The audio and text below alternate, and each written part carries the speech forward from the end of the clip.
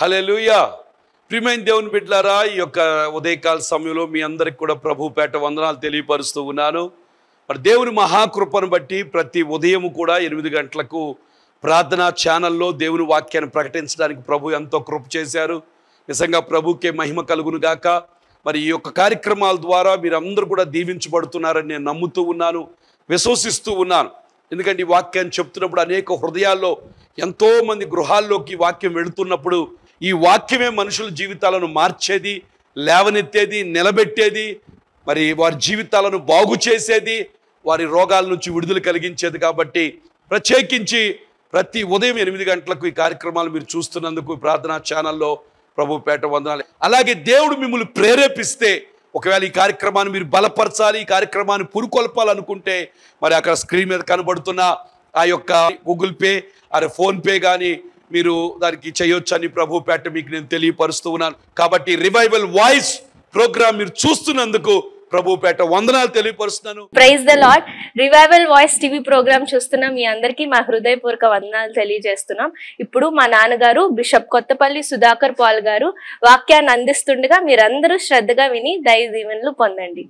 మరి ఈరోజు మన అంశం ఏంటంటే వై వి నీడ్ జీసస్ అన్నమాట. Everyday Jesus, why we need him everyday అంటే ప్రతిరోజు యేసయ్య మనకి ఎందుకు కావాలి, ప్రతిరోజు కూడా ఈ యేసయ్య మనకి ఎందుకు కావాలన్న విషయాన్ని నేను మీకు చెప్పబోతూ ఉన్నాను. జాగ్రత్తగా మనం విందాం, దేవునికి స్తోత్రాలు చెల్లిద్దాం. మొదటి వాక్యం చూడండి, యోహాను సువార్త 6వ అధ్యాయము 35వ వచనం. అందుకు యేసు వారితో ఇట్లన్నాడు, జీవాహారము నేనే. అందరు చెప్పండి, జీవాహారము యేసయ్యే. నా యొద్దకు వచ్చువాడు ఏ మాత్రము ఆకలి కొనడు, నా యందు విశ్వాసం ఉంచువాడు ఎప్పుడు దప్పిగా కొనడు. దేవునికి స్తోత్రాలు చెల్లిద్దాం. ప్రియమైన దేవుని బిడ్డలారా, మరి ఇంగ్లీష్లో కూడా ఏమని రాయబడుతుందంటే, Jesus said to them, I am the bread of life. Whoever come to me shall not hunger, and whoever believes in me shall never thirst. దేవునికి స్తోత్రాలు చెల్లిద్దాం. హల్లెలూయా, హల్లెలూయా, హల్లెలూయా. ప్రతిరోజు యేసయ్య మనకు ఎందుకు కావాలంటే, మనకు వచ్చిన ఒక మొదటి వాక్యం ఏంటో తెలుసా? అందుకు యేసు వారితో ఇట్లా, నేను ఏమనో తెలుసా? జీవాహారము నేనే. దేవునికి స్తోత్రాలు చెల్లిద్దా. ప్రియమైన దేవుని బిడ్డలారా, మనకు నిజమైన ఆహారం ఎవరంటే యేసయ్యే. అందుకే యేసు ప్రభు వారు చెప్పారు, మనుష్యుడు రొట్టె వల్ల మాత్రమే కాదు గాని దేవుని నోట నుంచి వచ్చు ప్రతి మాట వల్ల జీవించును, బ్రతుకును. దేవునికి స్తోత్రాలు చెల్లిద్దాం. హల్లెలూయా. ప్రియమైన దేవుని బిడ్డలో ఒక విషయం వినండి. ప్రతి మనిషి కూడా 3 భాగాలుగా ఉన్నాడు. ప్రతి మనిషికి శరీరం ఉంది, ప్రాణం ఉంది, ఆత్మ ఉంది. బాడీ ఉంది, సోల్ ఉంది, స్పిరిట్ ఉంది అన్నమాట. కాబట్టి మనుషుడు శరీరానికి ఆహారం తింటే, ఈ రొట్టె లేకపోతే ఈ టిఫిన్లు, ఈ భోజనాలు చేయటం వల్ల ఆ మనిషి ఈ లోకంలో శారీరకంగా నువ్వు బలం కనబడతావు, కానీ మానసికంగా, ఆత్మీయంగా నువ్వు ఎలాగుంటావంటే చాలా దిగజారిపోయిన స్థితిలో నువ్వు ఉంటావు. ప్రతి చిన్న మాటకి భయపడిపోతావు, ప్రతి చిన్న మాటకి కృంగిపోతావు, ప్రతి రోగానికి ఆందోళన వచ్చేస్తుంది, ప్రతి రోగానికి భయం వచ్చేస్తుంది నీలో. ఇంకెలాగుంటావంటే నువ్వు చాలా పిరికితనంలో ఉండిపోతావు. నువ్వు వెళుతూ ఉంటే ఎవరన్నా ఏ మాట అన్నా కానీ ఆ మాటను పట్టుకుని 2 వారాలు 3 వారాలు మంచం మీద పడి ఆ మాట వెనకే పరిగెడతావు, కానీ దేవుని వైపు చూచే కళ్ళు కానీ దేవుని వైపు చూచే హృదయం నీకు ఉండదు. ఎందుకని? నీలో ఏమి లేదు, నీ ఆత్మకు బలమిచ్చే జీవాహారం లేదు. అందుకే పరిశుద్ధ గ్రంథంలో ఒక మాట ఉంది, ఏమనంటే, ప్రియుడా, ఆత్మలో వర్ధిల్లుచున్న ప్రకారము అన్ని విషయాల్లో నువ్వేమవ్వాలి? వర్ధిల్లాలి. మొదటగా నీ వర్ధిల్లింపు ఎక్కడ రావాలి? ఆత్మలో రావాలి. నీ ఆత్మలో వర్ధిల్లి ఉండాలి. ఈ భక్తి దేని సంబంధించింది? ఆత్మ సంబంధమైన భక్తి. ఈ శరీరాన్ని ప్రాణాన్ని నువ్వు పరలోకానికి తీసుకువెళ్ళవు. నీతో పాటు లేకపోతే నువ్వు చనిపోగానే నిన్ను విడిచి వెళ్ళిపోయేదేంటి? నీ ఆత్మ, నీ స్పిరిట్ అనమాట. వీఆర్ స్పిరిట్ బీయింగ్స్ అనమాట. అంటే మన ఆత్మ సంబంధులం. దేవునికి స్తోత్రాలు చెల్లిద్దాం. మనం శరీర సంబంధులం కాదు. దేవుడు ఎప్పుడు మాట్లాడినా దేవుడు నీ ఆత్మతోనే మాట్లాడతాడు. దేవునికి స్తోత్రాలు చెల్లిద్దాం. నిన్న ఆత్మను ఎప్పుడు బలపరుస్తూనే ఉంటాడు. నీ ఆత్మలో ఆయన ఏం చేస్తాడు? సంచరించుతూ ఉంటాడు. ఈ ఆత్మ అనేది ఏంటో తెలుసా? దేవునికి అతి పరిశుద్ధమైన స్థలం అదే. దేవునికి స్తోత్రాలు చెల్లిద్దాం. ఆత్మలో కపటము లేనివాడు ధన్యుడు. ఈ పరిశుద్ధ మీరు దేవుని ఆలయమై ఉన్నారనియు దేవుని ఆత్మ మీలో సంచరించుచున్నదని మీరు ఎరుగరా? ఎవడైనను దేవుని ఆలయమును పాడు చేస్తే వాడిని నేనేం చేస్తాన్నాడు? వాడు అంటే ఈ ఆత్మను మనం పాడు చేయకూడదు. ఈ ఆత్మ ఎవరు ఉండాలి? యేసు ప్రభువు వారు చనిపోయినప్పుడు ఆత్మను ఎవరికి అప్పచెప్పాడు ఆయన? తండ్రి, నా ఆత్మను నేను నీకు. ఈరోజు నీ ఆత్మ ఎలాగుండాలి? బలంగా ఉండాలి, స్ట్రాంగ్గా ఉండాలి. నీ ఆత్మకేమని తెలుసు? పుష్టితనం ఉంటే శరీరంలో వచ్చే ప్రతి శోధన, శరీరంలో వచ్చే ప్రతి రోగము, శరీరంలో వచ్చే ప్రతి అటాక్, అపవాది ఉండండి, సాతానుగాడు శరీరం మీదే దాడి చేస్తాడు కానీ ఆత్మ మీద వాడు దాడి చెయ్యలేడు. దేవునికి స్తోత్రాలు చెల్లిద్దాం. ఎందుకంటే ఆత్మలో నిన్ను బలహీనుడిగా చేసి శరీరంలో బలం పుంజుకుని ఆత్మీయ స్థితిలో వెళ్లకుండా నీ యొక్క శరీరాన్ని శారీరక ఆలోచనతో నడిపించడానికి సాతానుగాడు ప్రయత్నిస్తాడు. దేవునికి స్తోత్రాలు చెల్లిద్దాం. కాబట్టి ఇప్పుడు ఈ ఆత్మకి ఏం కావాలి? జీవాహారం కావాలి. ఈ ఆత్మకి ఏ ఆహారం పెట్టాలి? ఒక ప్లేటు ఇడ్లీ పెడితే ఆత్మకు బలమా? లేకపోతే ఉప్మా పెసరట్టు పెడితే దానికి బలమా? లేకపోతే చికెన్ కర్రీస్ పెడితే దానికి బలమా? కాదు. దానికి పెట్టాల్సింది ఏంటో తెలుసా? దేవుని వాక్యం పెట్టాలి. నీ ఆత్మకి ఏ ఫీడింగ్ ఇవ్వాలి? దేవుని వాక్యాన్నే ఫీడింగ్ ఇవ్వాలి. ఎప్పుడు వాక్యాన్ని చదువుతూ ఉండాలి. పాస్టర్ గారు నాకు చదువు రాదా? మన చర్చి తరపున Indian revival church YouTube channel ఉంది. దాంట్లో 360-70 వీడియోస్లు ఉన్నాయి.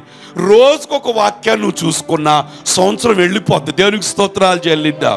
హల్లెలూయా. ఇందాక గీతా మిస్ గారు సాక్ష్యం చెప్పారు. నాకు 11-12 వరకు నిద్ర పట్టట్లేదు. 8వ తారీఖున కార్యక్రమాన్ని పెట్టుకుని పాటలు వింటూ వాక్యం వింటూ అలా నిద్రలోకి వెళ్ళిపోయాను. పొద్దున్నే 7 గంటలు లేచాను, దేవుని సన్నిధికి వచ్చాను. దేవునికి స్తోత్రాలు చెల్లిద్దాం. ఎప్పుడైతే ఈ ఆత్మవాక్యం ఫీడింగ్ వచ్చిందో ఈ శరీరంలో నిద్ర పట్టనితనం పక్కకి వెళ్ళిపోయింది.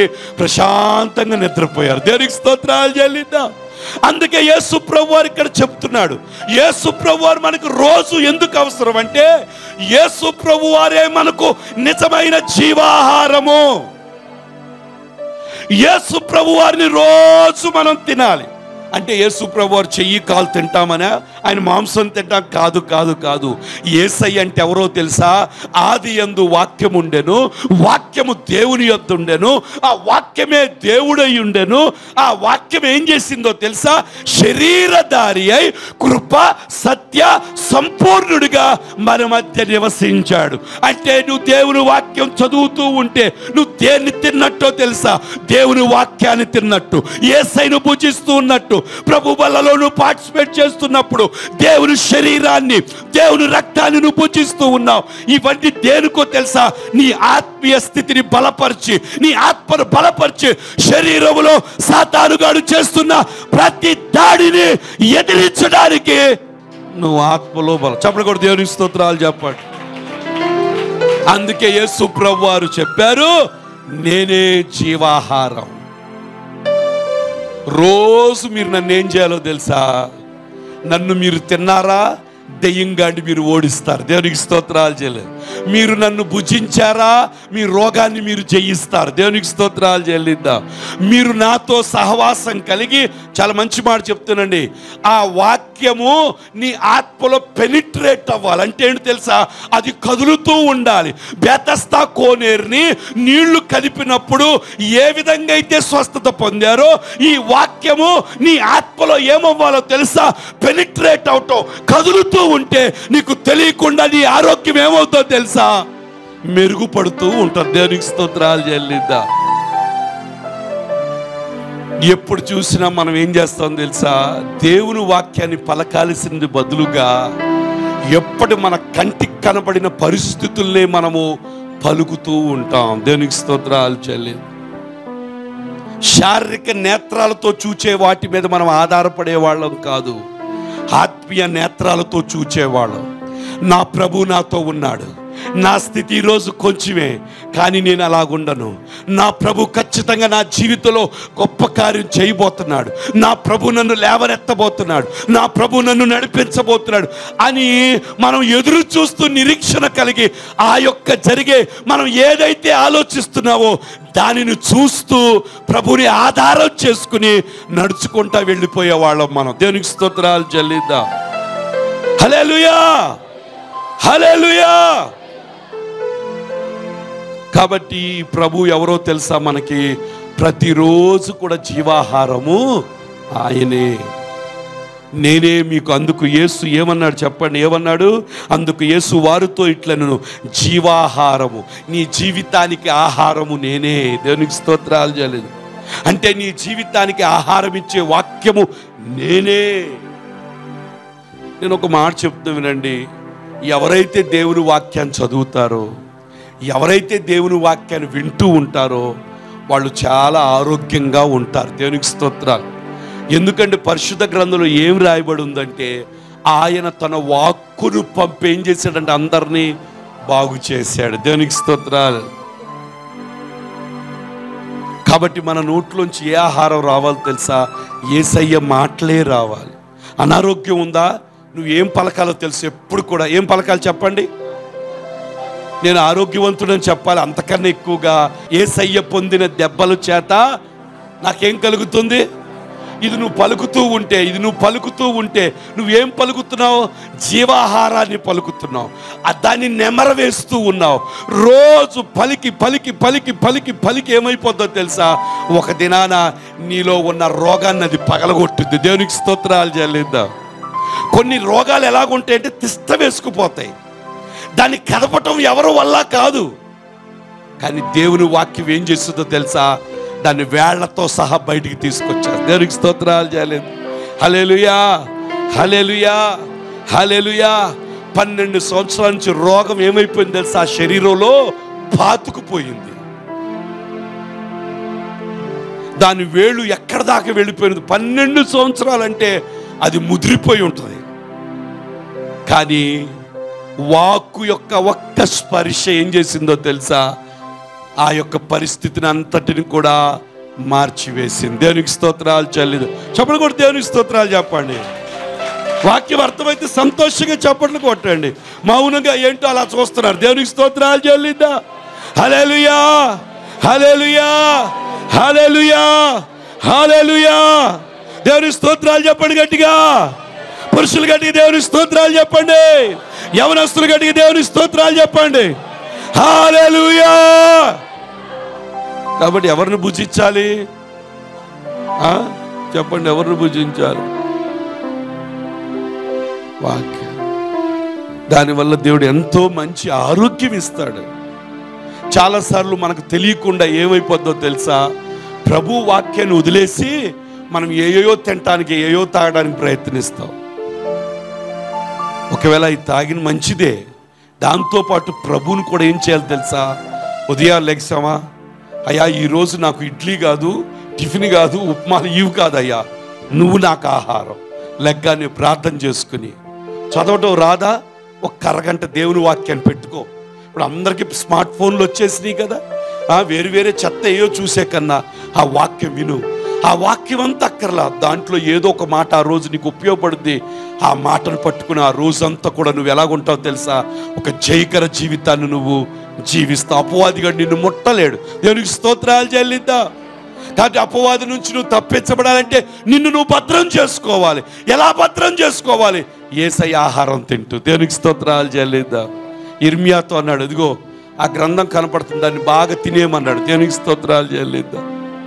యెహోషువతో చెప్పాడు, ఈ ధర్మశాస్త్రము బోధింపకుండా నీ నోట్లో నుంచి రాకుండా నువ్వు ఆపటానికి వీలు. అది నిన్ను ఎలా నడిపించాలో నడిపిస్తుంది, ఎలా బ్రతకాలో నేర్పిస్తుంది. కొంతమంది ఆదివారమే దేవుని వాక్యం తీస్తారు, మళ్ళీ వచ్చే ఆదివారమే బైబిల్ పట్టుకుంటారు. అలా అయితే మాత్రం నీ జీవితంలో అపవాదిగాడు నీ నెత్తి మీద నీ ఒంట్లో కూర్చొని నిన్ను మాత్రం అప్పులమయం చేసి ఆఖరికి ఏమనిపిస్తాడు తెలుసా? ఇంక అనవసరం ఈ బ్రతుకు, ఈ భక్తి వేస్ట్, ఈ బతుకు వేస్ట్ అని చెప్పి ఆఖరికి నిన్ను చంపడానికి వాడు ప్రయత్నిస్తూ ఉంటాడు. వాడు నిన్ను చంపడు, ప్రేరేపణ ఇస్తాడు నీకు నువ్వే చచ్చిపోమని. దేవునికి స్తోత్రాలు చెల్లిద్దాం. హల్లెలూయా. పక్క నుండి ప్రేరేపణిస్తూ ఉంటాడు. వాడు వచ్చి నీ ప్రాణం తీయలేడు, నీకు నువ్వు పెట్టాల్సిందంతే. వాడు అలాగా చాలా మోసం చేసి మనుషుల్ని చాలామంది ఈ మధ్య టీవీలో చూసి చాలా బాధ కలుగుతూ ఉంది.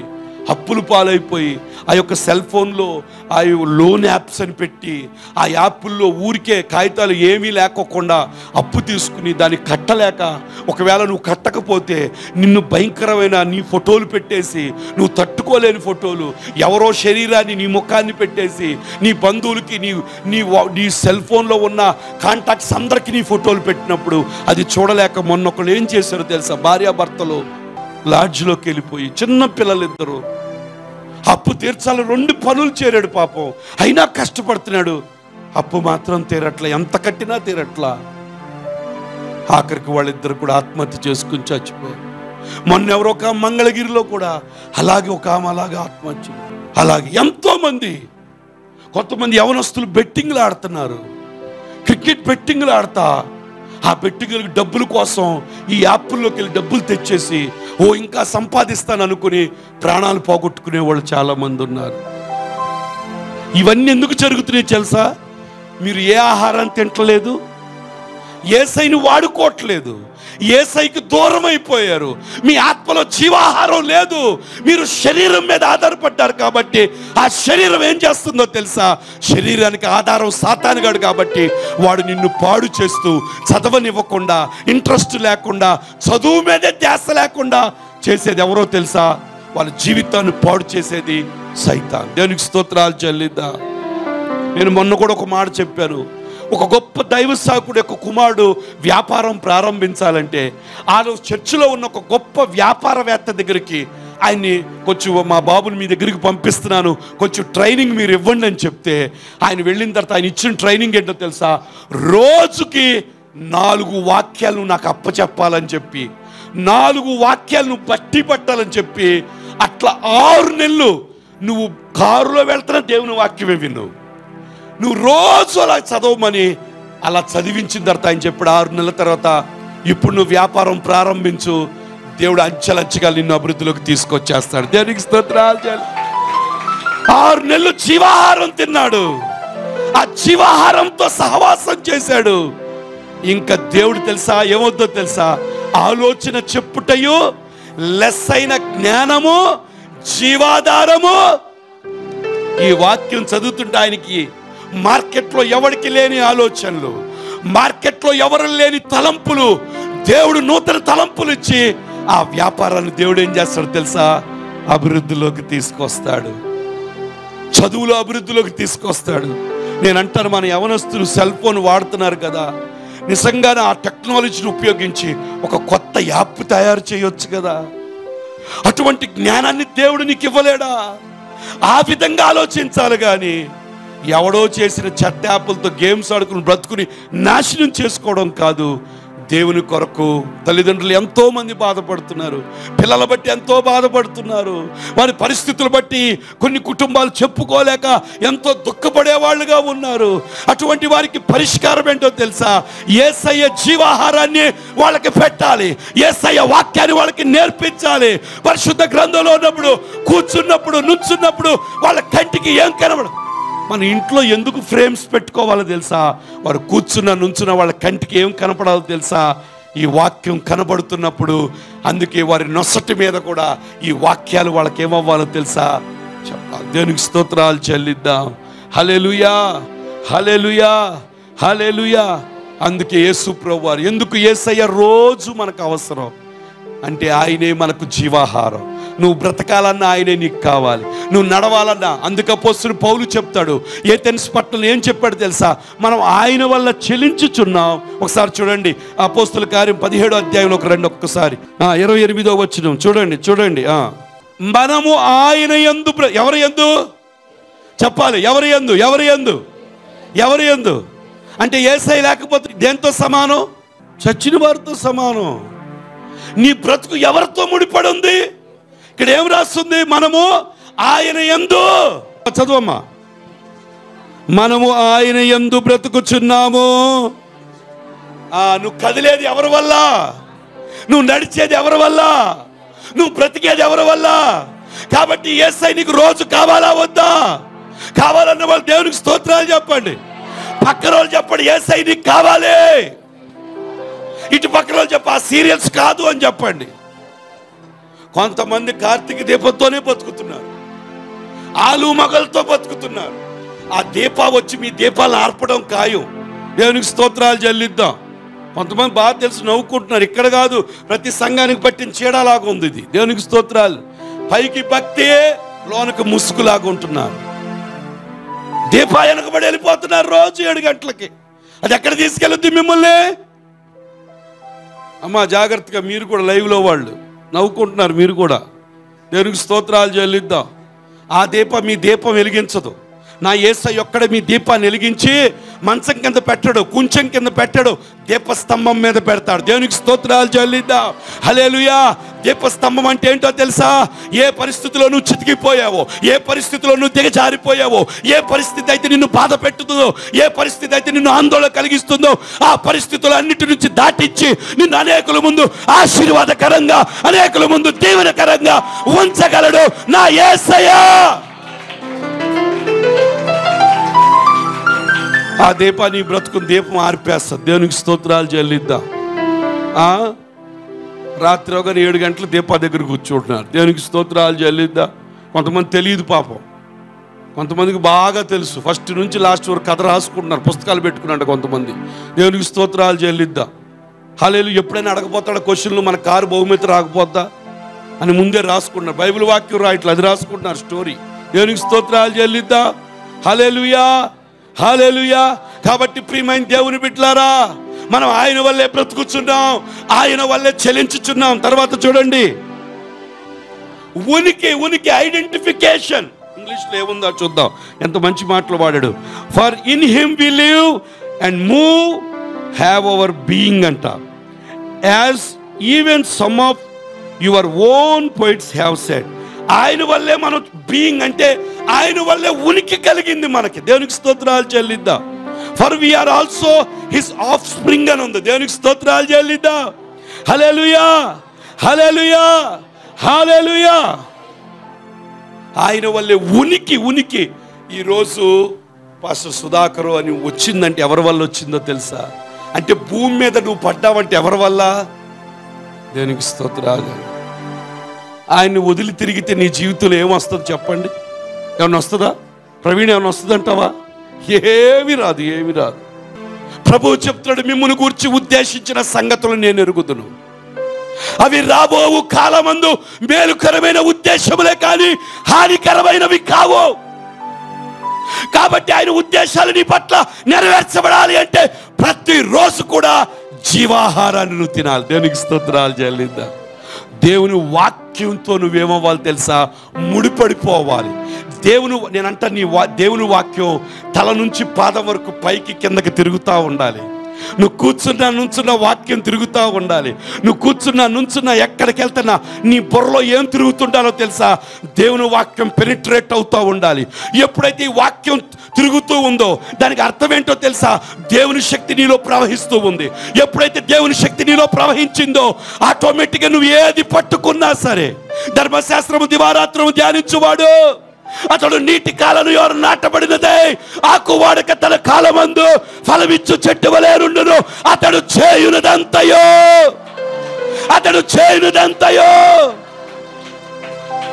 నువ్వు ఫలించాలన్నా, నీ సఫలీకృతం అవ్వాలన్నా నీలో ఏమవ్వాలో తెలుసా? వాక్యం పెనిట్రేట్ అవుతూ ఉండాలి, తిరగాలి. నువ్వు తింటా ఉండాలి, నువ్వు తింటా ఉండాలి, దేవుని వాక్యం వింటా ఉండాలి. ఓ విన్నది నువ్వు పలుకుతూ ఉండాలి. ఇప్పుడు అనారోగ్యం ఉందనుకోండి, ఏం పలకాలంటారు? చాలామంది అయిపోయిందమ్మా, అయిపోయింది, నేను అన్నీ చేశాను, ఇంకేముందండి, వెళ్ళిపోతానండి, నేను వెళ్ళిపోతానండి. ఎక్కడికి వెళ్ళేది నువ్వు? పరిశుద్ధ గ్రంథంలో ఏమని చెప్తున్నాడు తెలుసా? అయ్యా, మన్ను నిన్ను స్తుతిస్తుందా? నేను గోతులోకి వెళ్తే నిన్ను స్తుతిస్తానా? నువ్వు ఆయుష్ిస్తేనేగా నేను స్తుతించేది. నేను చావను, సజీవుడనే. నువ్వు బ్రతకాలని నీకు ఆశ ఉంటే ఈ మాట నిద్రలో నిన్ను లేపి ఆంటీ అనగానే నేను చావను, సజీవుడే, అలాంటి పెనిట్రేషన్ నీలోకి వచ్చేయాలి. దేవునికి స్తోత్రాలు.